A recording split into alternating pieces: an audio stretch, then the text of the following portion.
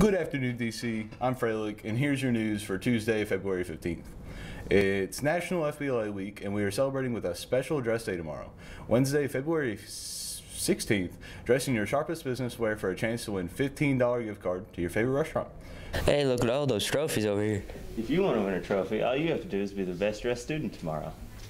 Tomorrow afternoon, teachers will vote on a winner, and that winner will earn $15 to their favorite restaurant.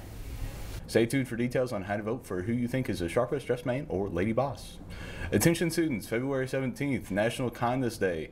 Peace, love, and kindness. Wear your tie-dye and neon. Make sure to compliment a classmate. Attention seniors, please be sure to check your email for an important message that was sent out to all senior students' email accounts on Thursday, February 3rd regarding diploma name verification. You must be logged into your student's Google account in order to access and complete the Google form attached to the email. Please complete the Google form by Friday, February 25th. If you have any questions, please see Miss Borman in the front office. Attention ladies wanting to play softball for DC. Tryouts will be held on February 15th through the 17th, starting at 3:30 at the softball field/building. Be prepared to go inside or outside. Attention anyone wanting to play tennis for DC. There will be a meeting on Wednesday, February 16th at 3:30 for anyone in grades 7 through 12.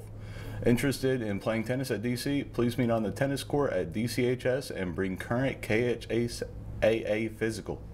Attention juniors and senior ladies. Would you like to attend prom but worried about buying a prom dress? Cinderella's Closet can help. Please email Miss Megan Nicodemus or stop by the Youth Service Center on campus no later than February 24th.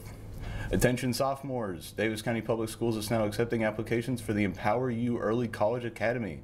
Current sophomores who meet eligibility requirements are invited to play for the 2-year associate degree program.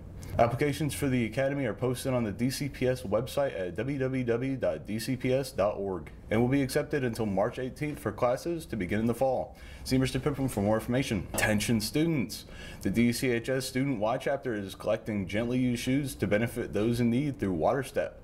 If you have shoes to donate, please bring them to Mr. Thompson, room 141 by March 9th. Attention students, the Davis County Public Library will be holding an art show in February in honor of Black History Month. They are putting out a call for artists of color who would like to have their work featured. The show is open to all artists of all ages. To check the daily email for an application to apply to have your work featured. Attention juniors, Murray State University Commonwealth Honors Academy is a 3-week summer program held at Murray State campus. Participating students receive 6 hours of university credit, have the opportunity to take 6 additional hours of tuition-free credit through Murray State, and are awarded a 4-year $2,000 per year housing scholarship to attend Murray State University. Applications are due by March 15th. Now stay tuned for today's edition of Wade's Weather.